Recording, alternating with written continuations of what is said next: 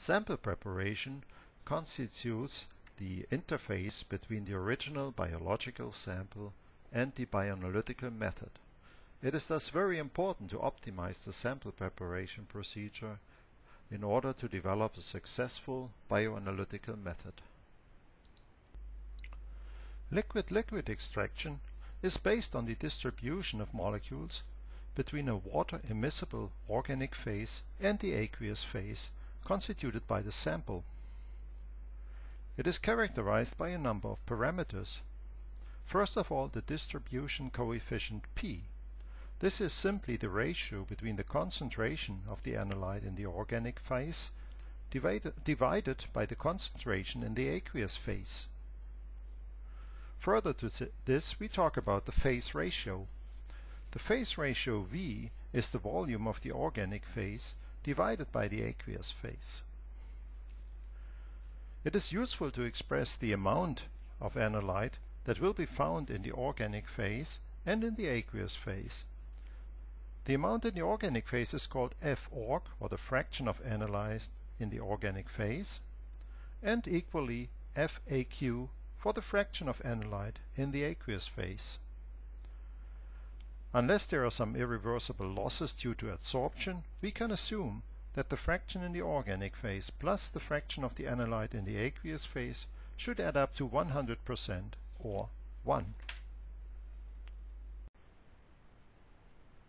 As said before, extraction yields can be optimized. The first parameter is obviously the choice of the organic solvent. This choice is, however, limited because the organic solvent should not be miscible with water. Eliminating solvents such as methanol or acetonitrile. Ethyl acetate is about the most hydrophilic organic solvent that is only limited miscible with water. N-hexane is, on the other side, the most hydrophobic solvent that can practically be used, since drug molecules are usually not soluble in very hydrophobic organic solvents. The most important parameter is the pH of the aqueous phase. Imagine having a basic drug molecule with an amino group. It is advisable to work at basic pH because then the amino group will not be charged and the neutral molecule naturally extracts better into an organic solvent than a charged molecule. Alternatively, if your drug molecule has an acidic group, which is negatively charged at basic pH, it is better to go to low pH, because at that pH the carboxylic acid group will be protonated and not charged, and the molecule neutral and better extractable into an organic solvent. However, most drug molecules have both basic and acidic groups. They are so-called Zwitter ionic groups. Here a compromise has to be found in pH somewhere between basic and acidic, depending on the dissociation constants of the basic and the acidic groups respectively. A general way of improving extractions is salting out. Simply adding a salt to the aqueous phase increases the hydrophilicity of that phase and thus favors the extraction of a molecule into the organic solvent. However, it should be kept in mind that salting out will also favor the extraction of matrix molecules into the organic solvent so that the overall benefit may be limited.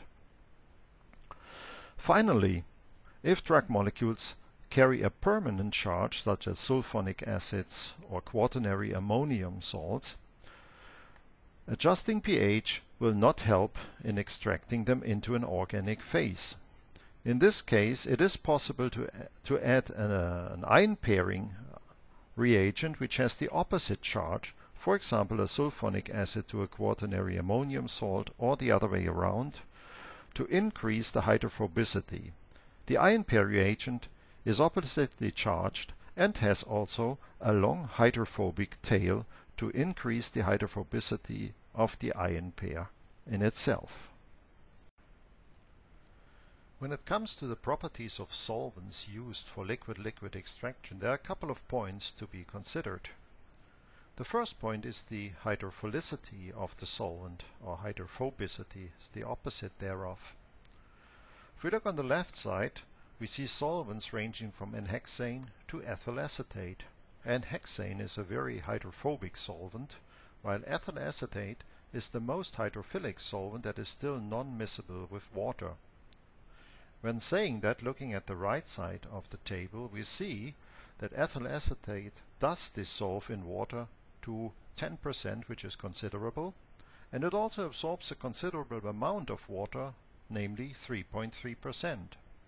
This means that molecules that are soluble in water, not extracted into ethyl acetate, will still be found to a certain extent in the ethyl acetate phase due to this not complete immiscibility.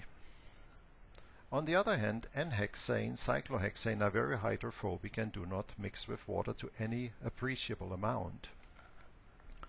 A second parameter is the density of the solvent. There are two types of solvents: those that are less dense than water, they will form the upper phase, and those that are more dense than water, which will form the lower phase. You can easily see that the chlorinated hydrocarbons like chloroform and dichloromethane are more dense than water and will form lower phases, while all the other solvents are less dense and will form the upper phase. When it comes to handling liquid-liquid extraction in an automated pipetting system, it is easier to work with solvents that are lighter or less dense than water and form the upper phase, as the needle does not have to go through the water layer to get to the organic phase. If it has to go through the water layer and the interface, it may be contaminated from the outside with molecules that are in the water phase. Another parameter is the boiling point of solvents. As low boiling solvents, that is diethyl ether, form a certain hazard and have to be used for sure in a good, well-working fume hood. 35 degrees, you may think, in the summer, sometimes you almost reach that in a lab, and there may be considerable evaporation of the solvent, which also will lead to changing volume of the organic solvent phase. There are remarks about these solvents which should be taken into consideration. N-hexane is highly inflammable and has to be used with great care. Diethyl ether may form peroxides and thus may lead to explosions unless handled properly. Chlorinated hydrocarbons, especially chloroform, are hepatotoxic and carcinogenic and are pretty much not used anymore. Chloroform has been pretty much replaced by dichloromethane. So please be aware when you do liquid-liquid extractions that organic solvents all have their downsides, so to speak, in terms of safety. The affinity of an analyte for the organic phase has already been discussed. Is related to the distribution coefficient. In the literature you will often see the logarithm of p, the logarithm of the distribution coefficient, as a description of the hydrophobicity of a solvent. Of a molecule. So if the logarithm of the distribution coefficient p is small, we'll talk about a hydrophilic molecule, a molecule that's difficult to extract into an organic solvent.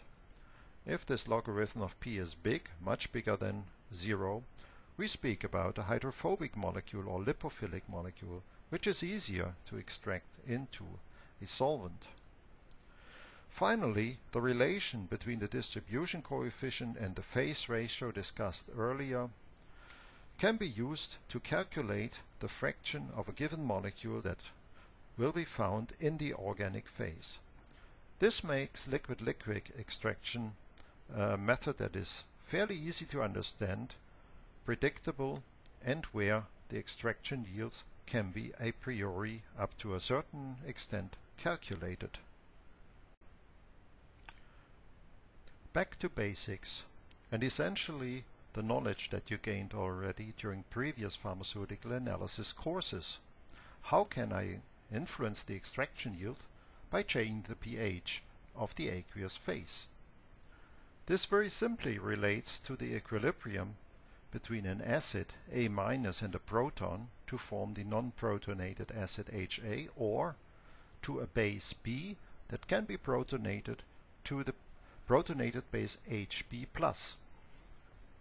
It is important to remember that charged molecules are much more hydrophilic than neutral molecules. This means that the protonated acid HA can be more easily extracted into an organic solvent than HA-. The same goes for the base. The non-protonated base B can be much more easily extracted into an organic solvent than the protonated base Hb+. Where this equilibrium is determined by the equilibrium constant Ka, which is given for an acid on the left side and for a base on the right side, and should be well known to you. Transforming this into the negative logarithm presents the well-known Henderson-Hasselbalch equations, giving the dependence of the ratio of A- to HA for an acid on the pH, or of B to Hb+ dependent on the pH for a base. Remember, it is important to have as much HA as possible to have good extraction yields, and to have as much B as possible to have a good extraction yield for a base. This is the basis for optimizing the pH of a liquid-liquid extraction. By combining the Henderson-Hasselbalch equations and the equation about the extraction yield on slide 4, the following equations can be derived, which relate the concentration of protons, or in other words the pH, to the amount of a molecule that will be found in the organic phase F-org. Please see the reader for the detailed derivation of these equations. Essentially, for an acid, it is important to realize that the pH should be lowered to get a better extraction yield. If you look at these equations, lowering the pH means increasing the H+ concentration. And if you follow this through, you will see that the term Ka divided by H+ will go against 0 as H+ increases. This means that P times V divided by P times V plus 1 will almost go to 1. That means F-org will approach 100%. Looking at the equation for base, it's the other way around. By decreasing the H+ concentration, meaning by increasing the pH, the term H+ divided by Ka will go to 0, and again F-org will approach 100%. So it's quite simple. You want to extract an acid, go to low pH. If you want to extract the base, go to high pH. What is then low and what is high pH? Low pH is always relative to the dissociation constant of an acid. Let's take acetic acid with a Ka of something like 10 to the minus 4.75. That means the pH should be at least 1 unit lower than pH 4.75 to have most of the acid protonated. And for a base, it's the other way around. So the dissociation constant Ka determines what is an appropriate pH to extract an acid or a base into an organic solvent. Let's take an example. The local anesthetic lidocaine. Everybody knows it most likely because it's used by dentists to anesthetize your mouth before drilling a hole in the tooth or even extracting a tooth. Hopefully this will never happen to you. Lidocaine is a base, as you can see from the tertiary amine group on the upper right end of the molecule. This amine can be protonated to the ammonium cation, which is much less hydrophobic and thus difficult to extract. So it is important to adjust the pH to the more hydrophobic non-protonated base. Let's consider a basic drug molecule with a pKa of 11 and a distribution coefficient of 100 into the organic phase for its neutral molecule. Here we see the fraction of this molecule in the organic phase. At low pH, where the base is protonated, there's essentially nothing in the organic phase, so F-org is 0. As the pH approaches the pKa, starting at 8, you will see that the molecule slowly is better extracted into the organic phase. At a pH of 9, 50% of the molecule distribute into an organic phase and 50% into the aqueous phase. pH 9 derives from the pKa of 11 minus the 10 to the 2 for the distribution coefficient. At pH 11, almost 100% of this basic drug molecule is extracted into the organic phase. So again, you can see that the pH should be at least at the pKa, or preferably 1 unit higher, to have full and complete extraction into the organic phase. If we look at an acidic drug molecule, the opposite is true. At low pH values, where the acid is protonated and thus molecule is neutral, it is very well extracted into the organic phase. As the pH increases, the acid is deprotonated, becoming negatively charged and thus more hydrophilic.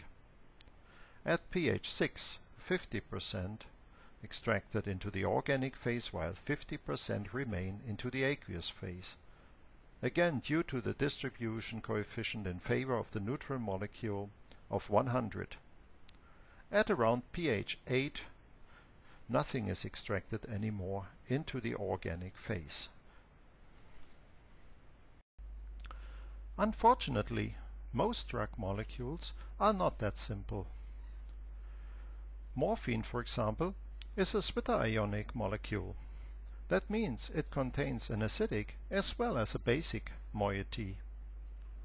It is thus not easy to optimize the pH, as with very high pH, the basic moiety will be protonated, while at very low pH, the acidic moiety will also be protonated and neutral.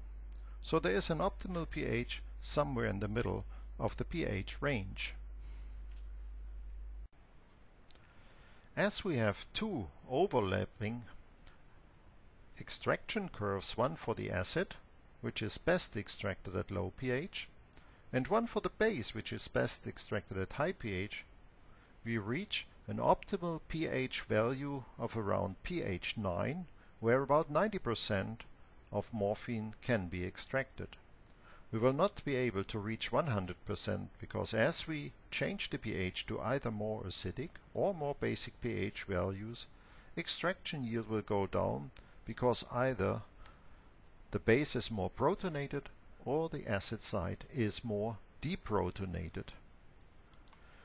This can be expressed in numbers for the acid and the base. If you would treat the two as two separate molecules, we'll see that the acid is well extracted at low pH values, even up to pH 8, and then the extraction yield goes down because the acid is not very strong. It has a pKa of 9.9.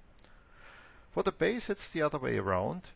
Poor extraction at low pH, increasing at high pH. And in the middle, you have the optimal pH of pH 9.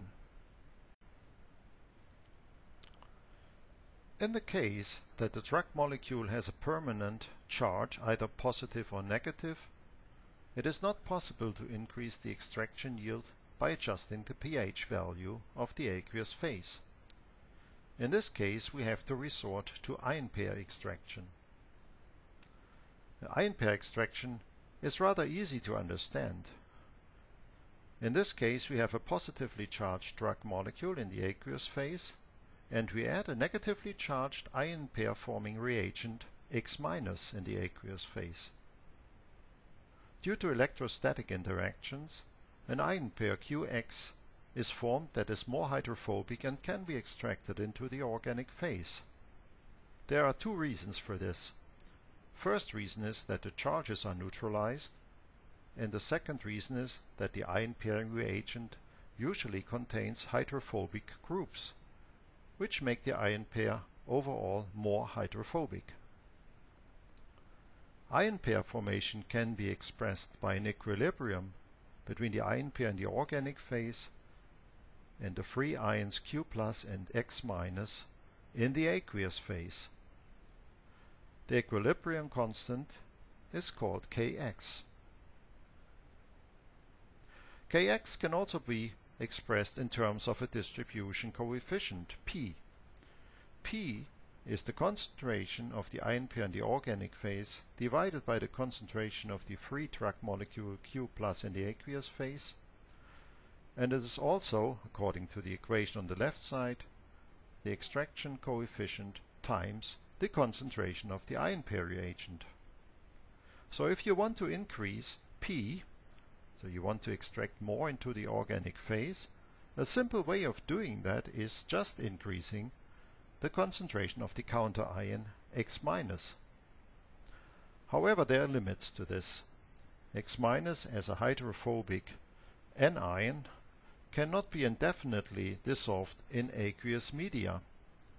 Usually ion pair reagents are used in the millimolar range, also for the reason that they are fairly expensive. Again, using this equation, you can calculate the fraction of your drug molecule in the organic phase F_org according to the well-known equation P times V divided by P times V plus 1.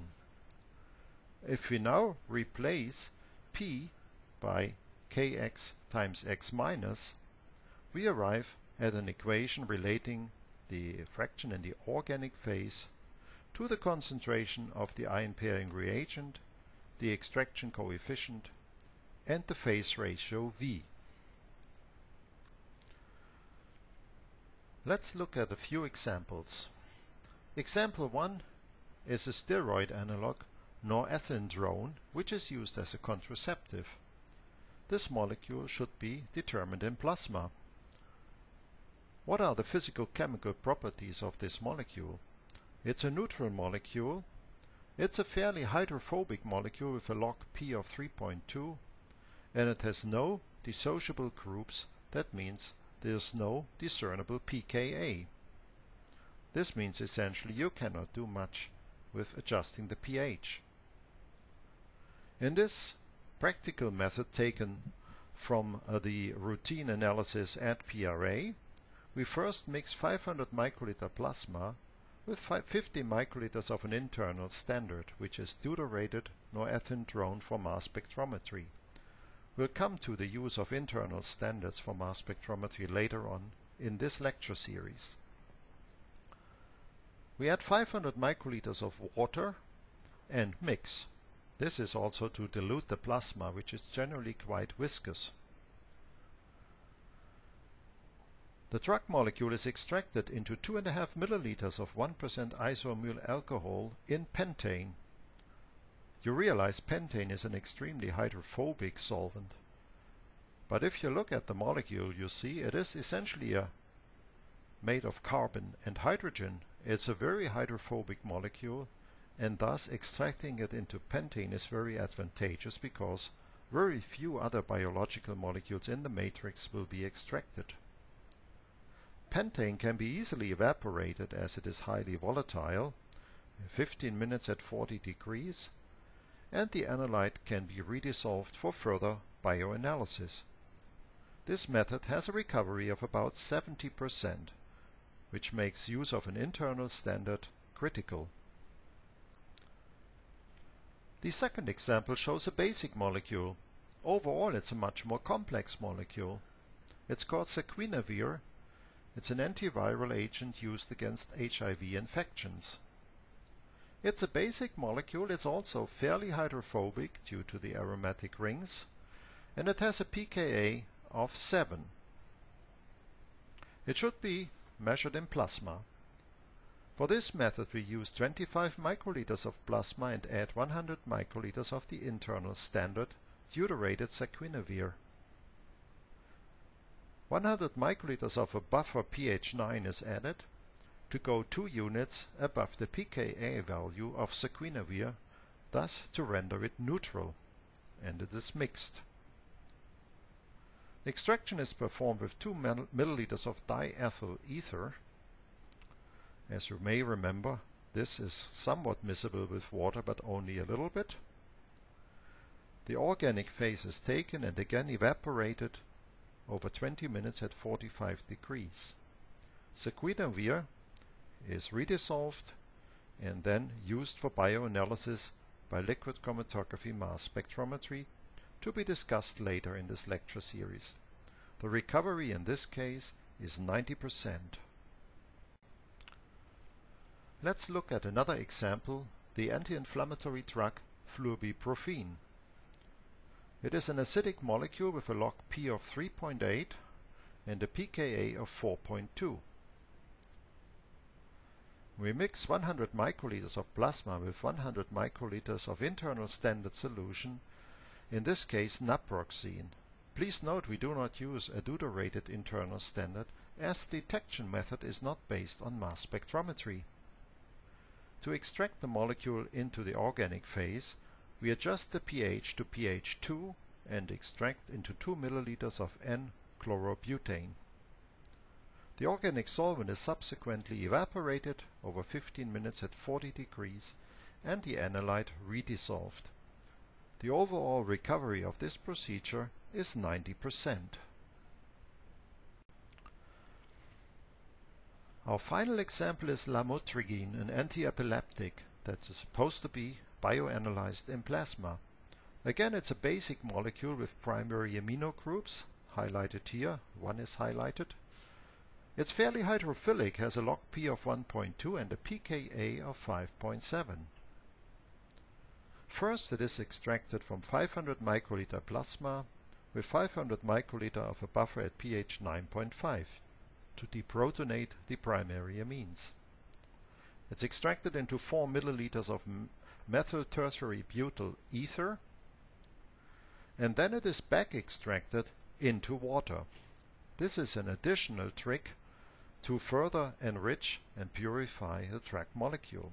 By adding sulfuric acid, the pH will go to acidic side and the amines will be protonated. Consequently, the drug molecule will become more hydrophilic and go back from the methyl tertiary butyl ether phase into the water phase. The overall recovery of this procedure is 80%.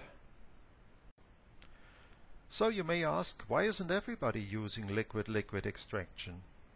It has advantages. It's easily performed, requires only a few steps, as you've seen.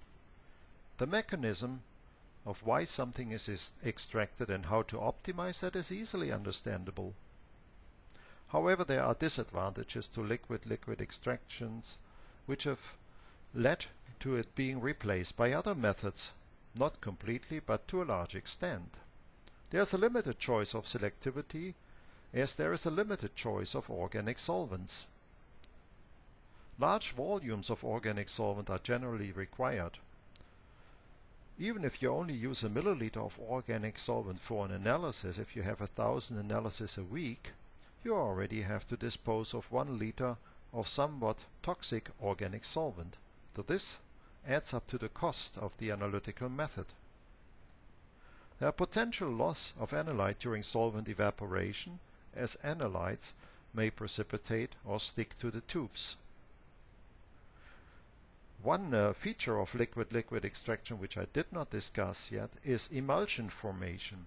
That means if you have protein-rich biological samples and you shake them, you may get foam, and these emulsions kind of prevent or make it very difficult to separate the organic from the aqueous phase.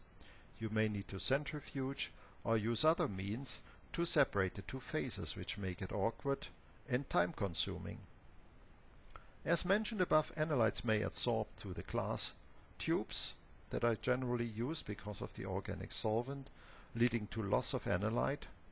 And the method is not easy to automate, as you will have to pipette sometimes very low viscosity organic solvents, and you can imagine, if you've ever tried it, to pipette an organic solvent is not easy, as it may just run out of the pipette by itself. That's why liquid-liquid extraction is being increasingly replaced by solid phase extraction, abbreviated SPE. Solid phase extraction may also be considered a simple way of chromatography. First, analyte is bound, interfering molecules are washed away, and finally the analyte is eluted. Well, it's not always as simple as that, but that's the principle. Solid phase extraction is done in fairly simple devices shown on this slide. It's a plastic tube filled with a sorbent bed. That means a chromatographic stationary phase of fairly coarse particle diameter, in this case 40 micrometers. This sorbent bed is fitted between two fritted discs to hold it in place. On the top we have the sample reservoir of a couple of milliliters where we can place our sample that may be preconditioned or pre-adjusted with respect to pH value. Finally, the liquid that's coming out of the tube is collected in fraction collector or in a microtiter plate. That means the wash fraction and, most importantly, the elution fraction. SPE has become very popular because there's a very wide range of commercially available stationary phases, as we will see. This is summarized in the following slide. Here is the procedure for a simple SPE procedure. First, the material needs to be conditioned, that means equilibrated at a given pH or conditioned with a certain concentration of organic solvent like methanol in water or acetonitrile in water. Subsequently, sample is added. The various molecules of drug analyte of interest as well as matrix molecules bind to the stationary phase. Conditions are chosen that the matrix molecules are washed away and the drug molecules retained on the stationary phase, and subsequently the drug analyte is eluted. This is obviously an idealized version of solid phase extractions, since no conditions can be usually found where all matrix molecules are washed away or rinsed away, and only the drug analyte is retained, since the physicochemical properties of matrix molecules span a very wide range and often overlap with the analyte molecule. Nevertheless, due to the many possibilities of stationary phases and conditions for solid phase extraction, significant enrichment going beyond liquid-liquid extraction can generally be achieved. A general advantage of solid phase extraction is that it can be easily automated. Here you see a typical 96 well plate format with small solid phase extraction devices or cartridges underneath. These kind of plates can be adapted to any kind of standard liquid handling robotics, and so many samples can be processed in parallel and collected in standard 96 well plates, which are adapted to most autoanalyzers or liquid chromatography mass spectrometry systems. Combined with the wide variety of stationary phases that are available for solid phase extraction, this makes solid phase extraction the method of choice ahead of liquid chromatography mass spectrometry analyses. Let us take a look at the various kinds of stationary phases, some of which may be familiar to you from earlier pharmaceutical analysis courses, and the chromatography are available to the user. We have the reversed phase solid phase extraction materials, where the stationary phase is hydrophobic and the mobile phase more hydrophilic. Molecules are retained due to hydrophobic interactions. Reversed phase solid phase extraction materials range from the slightly hydrophobic ethyl chains to the very hydrophobic octadecyl chains. There are also materials with specific properties, such as the aromatic phenyl groups or the cyclohexyl groups. Why do materials have to be preconditioned? Especially reversed phase materials need to be preconditioned because hydrophobic alkane chains, like the here shown C8 chain, do not like to be in water. It's just like a drop of oil who does not like to disperse in water. They will thus interact with each other and not be available to bind any analyte. By preconditioning them with methanol or acetonitrile, these chains are deaggregated and then become available for interactions with the analytes. The materials shown here are based on silica, which is shown as SiOH. That means that there are also somewhat hydrophilic OH groups from the silicic acid in between. These groups may be left as they are, or they may be blocked with small organic molecules to avoid any kind of ionic interactions, or as they are also called, silanophilic interactions. On the other side of the coin, we have hydrophilic stationary phases that are used with hydrophobic mobile phases. These are called normal phase SPE.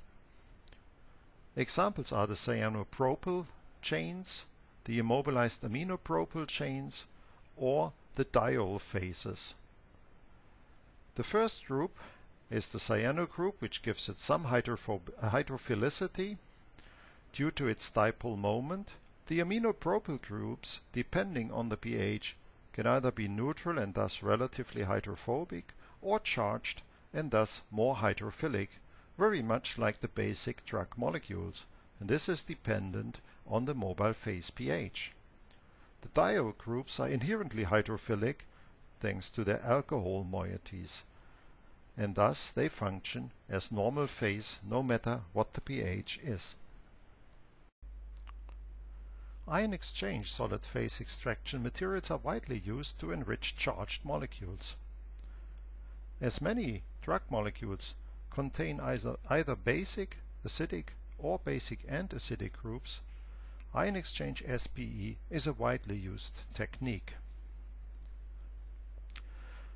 As ion exchange chromatography materials, also SPE materials can be distributed or discriminated into anion and cation exchange materials.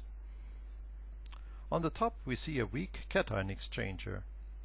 It's essentially an immobilized carboxylic acid that can be deprotonated at higher pH to the anion. It can thus exchange or bind cationic molecules from the sample.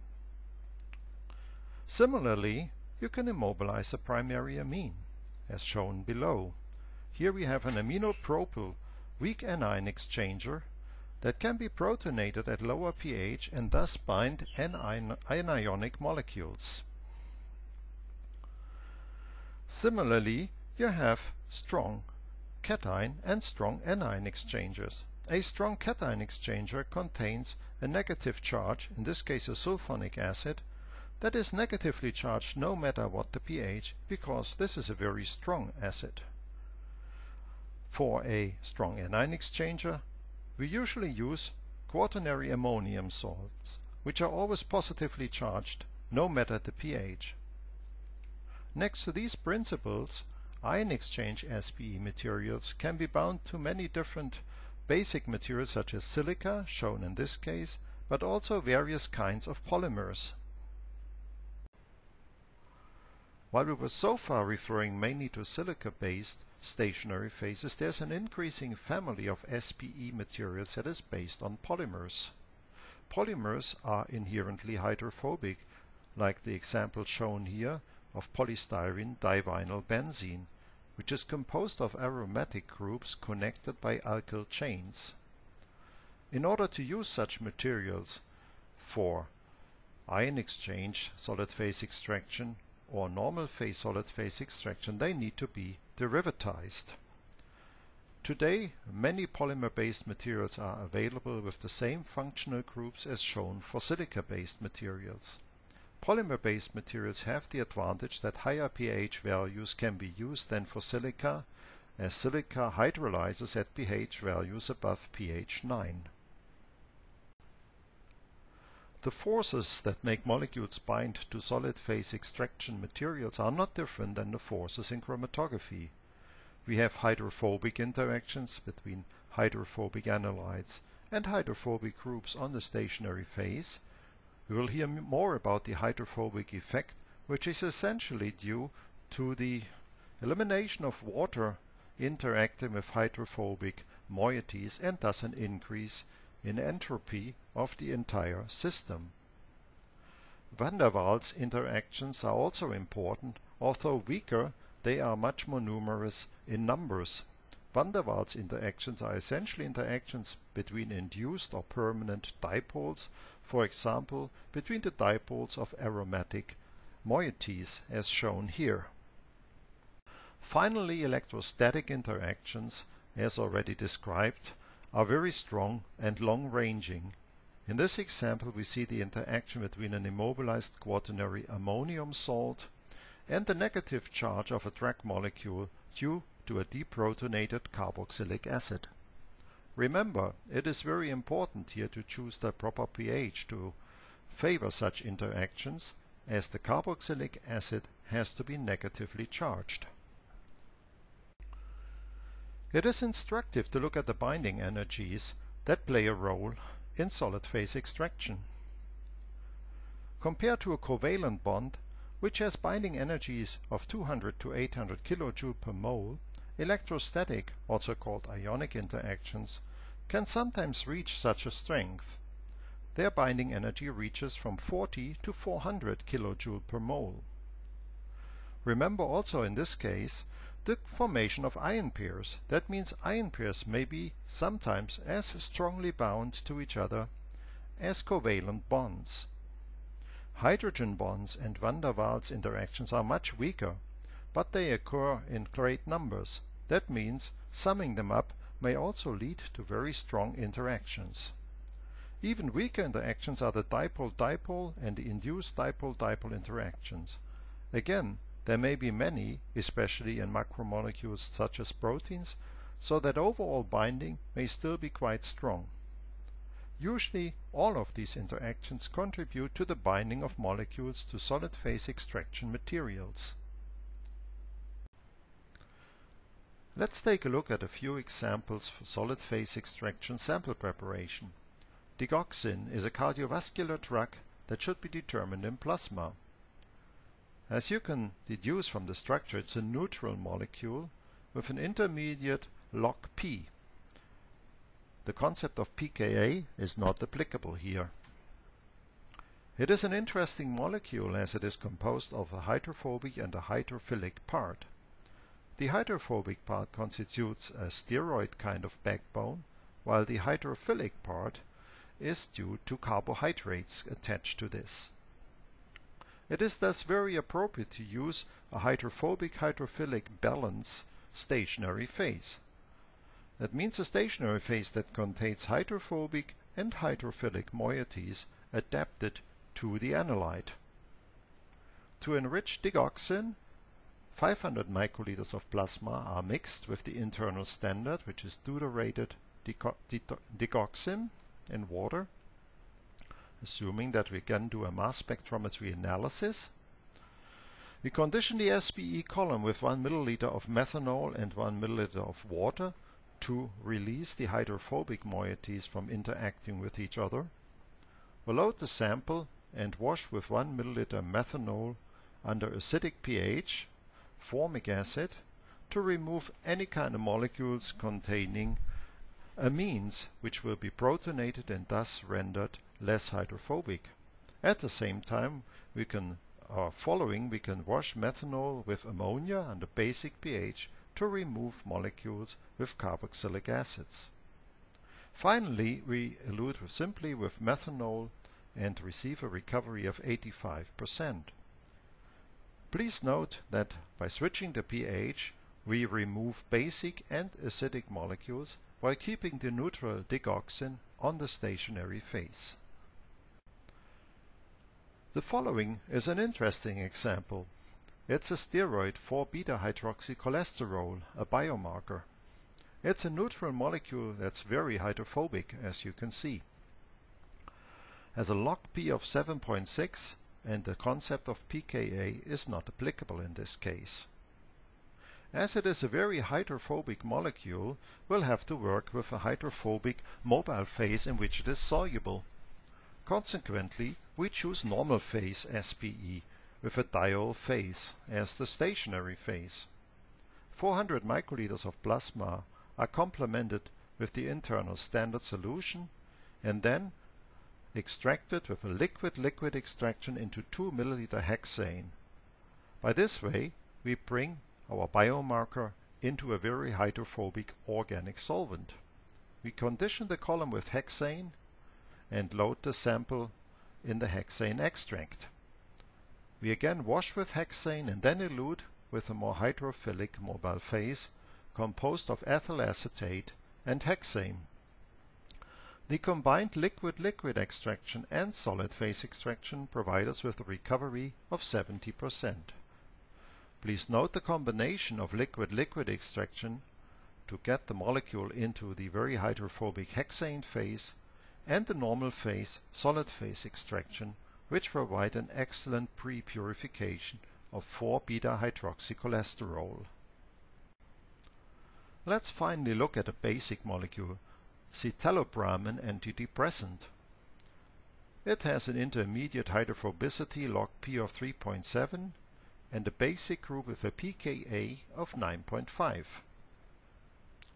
We choose a solid phase stationary phase, a cation exchanger with a sulfonic acid group, but also with a bit of hydrophobic moieties, so you can make use of ionic and hydrophobic interactions to enrich citalopram from other molecules in plasma. First, we mix 50 microliters of plasma with internal standard deuterated citalopram. We condition the column with 0.2 milliliters methanol and 0.2 milliliters formic acid. This means that the amine group in citalopram is protonated. We load the sample and the molecule is captured through ionic interactions between the protonated amine group and the negatively charged sulfonic acid group. We wash with 0.1% formic acid and then with methanol to remove matrix molecules. Finally, we elute at high pH with 1% ammonia to deprotonate the tertiary amine of citalopram and to result in a recovery of 75%. There are many ways to do solid phase extraction in an automated manner. I've already introduced the 96 well plate concept. Another way is to couple solid phase extraction online with liquid chromatography mass spectrometry. This is shown in this schematic. On the left side you see that an HPLC pump is coupled to an analytical column and a mass spectrometer. This is a classical liquid chromatography mass spectrometry setup to which we will come back in one of the future lectures. On the other side you see that an SPE column or a small SPE cartridge is connected to the sample injector and another pump called the SPE pump. Here the sample is loaded onto the solid phase extraction column in an automated way using this switching valve. By turning the valve into the other position, we now use the HPLC pump to elute the solid phase extraction column onto the analytical liquid chromatography column and then into the mass spectrometer. This kind of automated online solid phase extraction system can be run unattended and process one sample after the other. It has the advantage of very good extraction efficiency and online coupling, but it has the disadvantage that one sample after the other has to be processed. So it is a sequential system, while the 96 well plate system is a parallel processing system where 96 samples can be processed at the same time. This slide summarizes the points to consider from the first two lectures. Please rehearse what are the essential steps of a bioanalytical method. How do the physico-chemical properties of an analyte affect liquid-liquid and solid phase extraction? What's the difference between qualitative and quantitative analysis and what is needed? Think about the different biological matrices and how they may affect the bioanalytical method. What about protein binding of pharmaceuticals and how they affect the properties of the analytes? We went through liquid-liquid extraction and the equilibration equations that allow you to calculate the extraction yield dependent on pH. How can you further optimize extractions in liquid-liquid extraction, for example by salting out and ion pair formation? Rehearse the many materials that are available for solid phase extraction, classified into reversed phase, normal phase and ion exchange materials. And finally, you should be able, based on the applications that you've seen and the knowledge from these two chapters, to develop a simple bioanalytical method given a certain molecule presented to you that is, for example, basic, acidic or Zwitter ionic.